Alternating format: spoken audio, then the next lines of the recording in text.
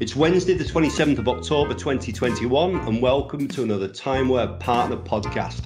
My name's Simon Birchall. We've got a special guest with us today, Oliver. How's it going, Ollie? Yeah, going very well, thank you, Simon. Which team are you in? I'm part of Matt's team 2. And we're joined by the mighty Mike Coop, who's somewhere in the building. Yeah. How's it going? Has it been a good week? Yeah, it's been all right. It's definitely more emails. Just waiting for some more orders. Nice one. Ollie, how's your week been? You've been doing some SLAs. Yeah, no, I've been quite busy this week. Just been on a trip down to Flintshire to do an upgrade for Merlin circuits, which went very well. SLA 1 to 3 from version 11. Well done. Good. Okay, Mike's looking funny. We don't normally mention customer names, but to be honest, we'll let that one go through. Right, this short podcast is just to talk briefly about Timeware Personnel Farm event. So, who's the expert in this? I want you to tell everybody. Ollie, you're the expert. Okay, Ollie, do you want to explain to people what it is roughly? Just a quick overview of what it is. And why we have it, and then we'll go into a bit more detail after. Go on. So the personnel farm event script helps when completing or filling out personnel records when first setting employees up. Okay. Yeah. So one of the main features is that we can force the user to fill out certain fields. Okay. Another use for it would also be to auto fill out fields when when setting up personnel records also. What's the purpose of this? Why do we want to force people to fill fields in? Because... sorry, go on, Mike. It's all right. Let Ollie continue. Mike, you interrupt everybody. Sorry, Oliver. So one of the most important reasons to make people fill out fields is to stop missing information. Also, some fields are required for other parts of the software. For example, give me an example, Ollie, of why it's important not to miss what's a field and why is it important? Yeah, so for example, if you were to use ESS, the employer would require an email address filled out in the personnel record.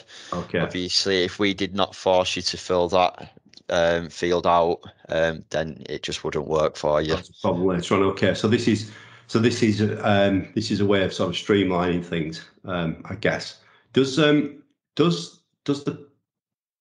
personnel farm event, does that control which fields we get to see in personnel? It doesn't, no. It just controls what gets filled out and what doesn't. Okay. Could it be used to stop somebody filling something out? It could, yeah.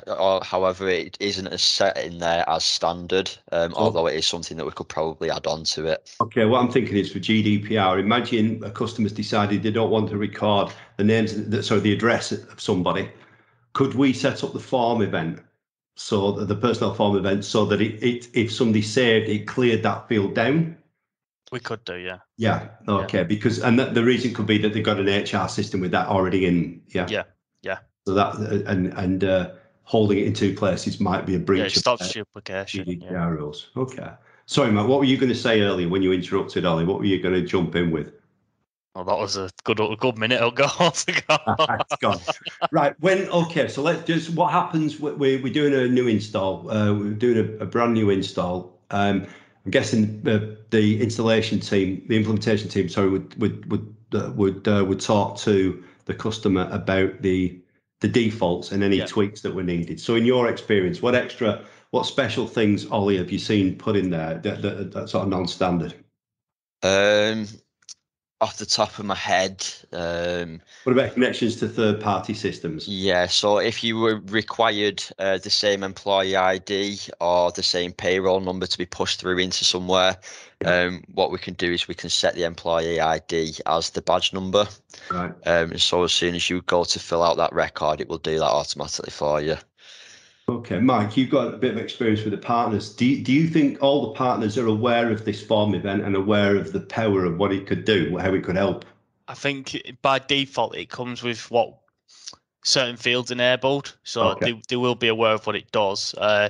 Some people do turn some of them off, so I'm guessing they do use it daily. It's just got some extra things in there that they probably never used before. when Nathan Beveridge documented the default scripts a couple of months ago, is this fairly clear? And you can find the notes for this on, is it timeware.info? It's .info, the notes. Yeah. Which area, which page? You go on, I think you go on downloads and it's on there, I believe. I'll just check. Have a quick look. This is something that I think we're going to be talking more in the podcast of the trade about some of the default scripts that are in there, and just trying to give them ideas of how it could improve the installation or improve the functionality of the product for the customer. Go on, have you found out where? Yeah, it's on documents, not downloads. It's on documents, so it's all in the documents folder. Okay. Anything else we need to add on this one? No, it's going to be more important, obviously, with the SS Go. Yes. So you're probably going to be tweaking what you've got in there at the minute. Yes. The rules on it, because we need obviously the mobile numbers and the the email addresses. Right, and the mobile number, have we created a new field for that? Have we renamed one of the old fields? I think we might have renamed the pager.